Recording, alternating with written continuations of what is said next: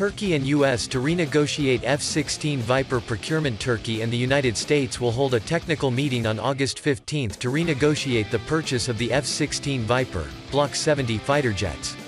Anadolu Agency on Monday reported this, citing Defense Minister Tukri Hulusi Akar. Turkey and the U.S. will hold a technical meeting on the F-16 deal on August 15, Akar said. He added that the opportunity for Turkey to get 40 F-16 verses is wide open. Turkey also plans to upgrade 80 F-16 Block 30 to the Viper variant by purchasing its modernization kit from the U.S. Akar said Greece had tried to prevent the U.S. from selling F-16V fighter jets to Turkey, but failed.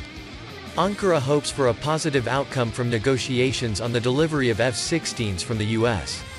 Otherwise, there are already many alternatives in the world. New solutions are not excluded, he said. As previously reported in mid-July, the U.S. House of Representatives had passed a bill limiting the F-16 Block 70 sales program to Turkey.